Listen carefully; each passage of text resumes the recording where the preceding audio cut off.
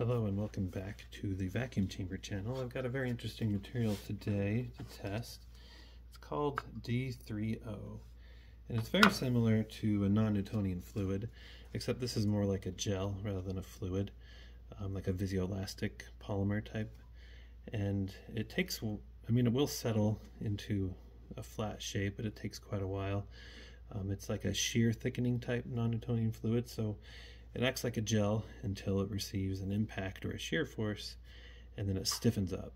But I've noticed when I've been playing it on my desk, it takes several hours for it to retain or to settle down to a flat shape and for the air to come out of it. So I've kneaded this over several times to see how much air it can capture in it. And so let's see what happens when we pull a vacuum on it and how much the air escapes.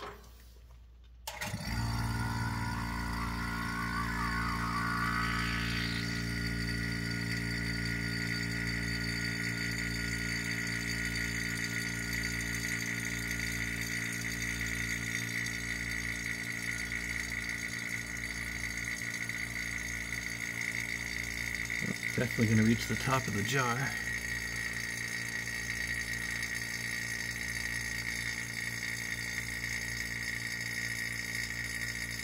Whoa, it keeps going.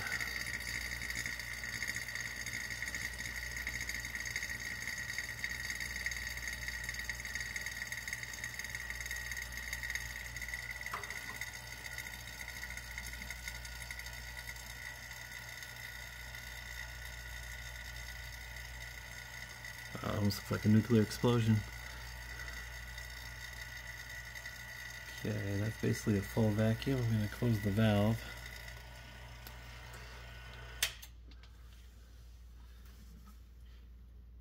And it's going to start to settle. Gravity's going to take a little effect on it now. But yeah, definitely the air pockets didn't want to pop. They just wanted to expand the material. So let's reintroduce the air pressure and see what happens.